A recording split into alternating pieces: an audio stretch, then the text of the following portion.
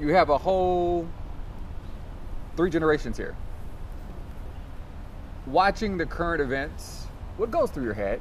Have you been here before? Yes, I've been here before.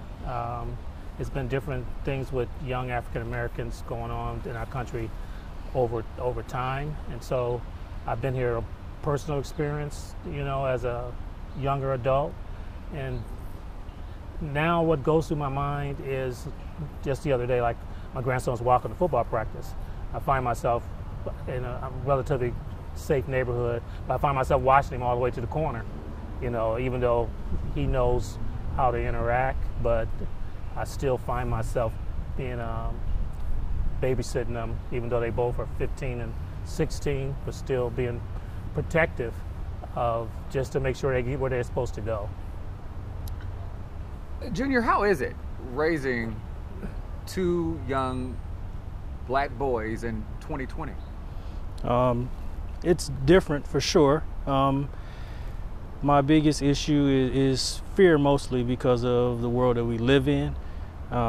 But I do a lot of one-on-one talking with my son about the way the world is these days. And I make sure that he understands that I know he's a good person. I know he carries himself with integrity, but until you show that, you may be looked at as a threat until you show. And we have those conversations often to make sure that he always puts his best foot forward. So. Is it a concern of yours that your sons may be profiled or even targeted just because of the way they look, their skin color? Definitely. We just recently moved out to a predominantly white neighborhood, and every time they go off to ride their bikes or anything like that, I find myself where it should just be, hey, go ahead and go ride, have fun. We have to have a conversation before they ride off about, what if, because what if is happening these days. So we have that conversation often when they go to leave from around my care, that, you have to watch out for yourself. You have to be prepared if you are approached or profiled and how to respond. And we do a lot of self-esteem building and things like that to make sure that he understands who he is and that he can interact the right way. Romiko, do you feel safe being a young black boy here in America? I feel like we're always looked at as a threat. I don't feel like we're really we're not looked at as same as other people because our color. I feel like we're judged by our color and stuff, and I feel like it's not safe. Not yet. How does that make you feel? I feel scared kinda, cause you never know. It could be me. It could be anybody of my color. So yeah, it just makes me feel uncomfortable. Does it make you feel less than? Yeah, because I feel like we're judged every time we go out, and I feel like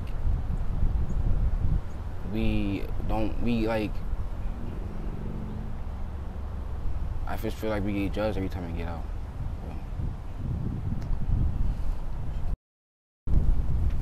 Let's talk about the talk. Unfortunately, it's a conversation that is held in many black households across the U.S. Mm-hmm.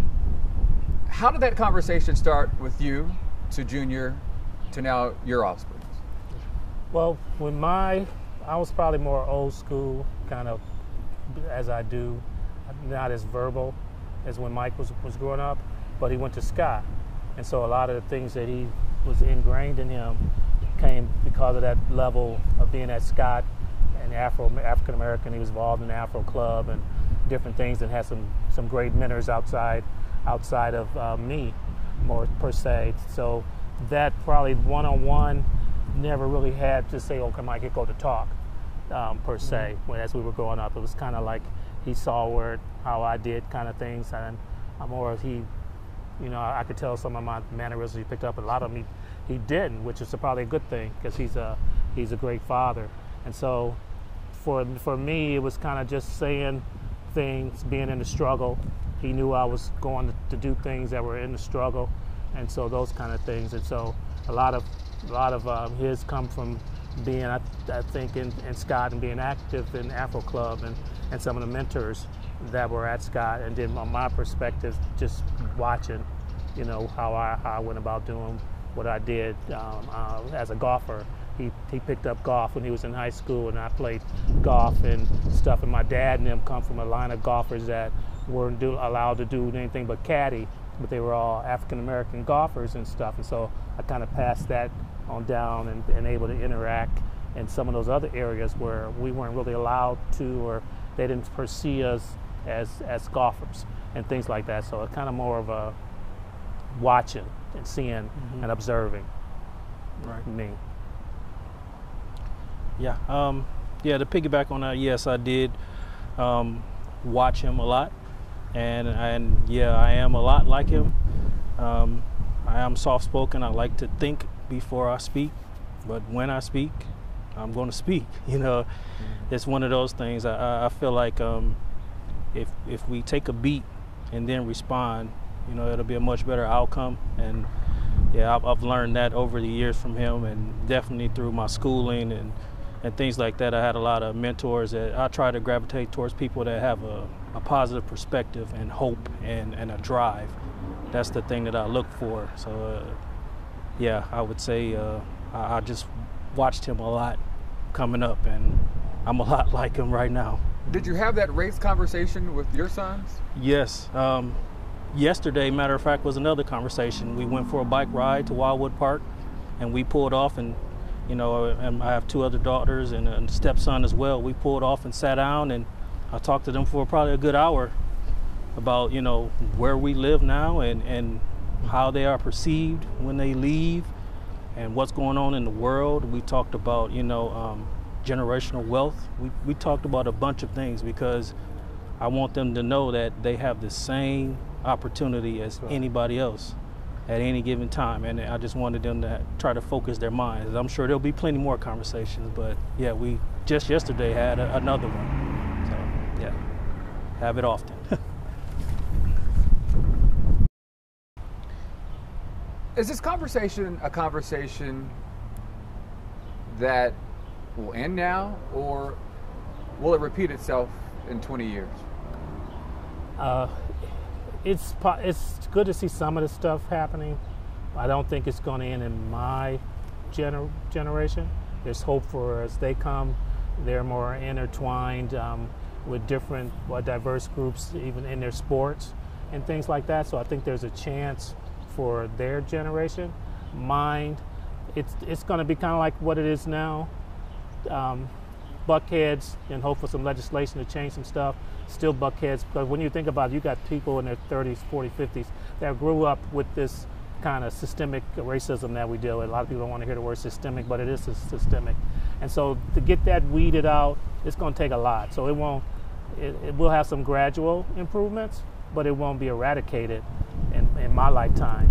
We'll have some improvements, and that's a good thing, but it won't be eradicated. And when you see more organizations like I work for United Way, Greater Toledo, stepping up, making statements that in the past it might have been, well, our campaign dollars, you know, that kind of stuff. But when you see organizations that are willing to step forward, such as that, and some of the bigger ones, the NFL and things like that, when they're starting to use their collective voice, I think that there's hope for a lot of improvement as we move forward. Yeah. But it won't be eradicated. Right. Ramiko, do you see this as an issue for your generation to address? Yes, I feel like it should be an issue for my generation and more generations to come. I feel like this conversation should be talked about forever, and that I hope the world will change. But if it does change, this conversation is still going to happen with everybody, because it's never going to go away. And what does change look like? Is it police reform, or is it a changing of the heart, the mind? I think change would look like, I like the shirt that the young lady just left said, legalize being black. I thought that was kind of interesting. And I think change will look as us as equals.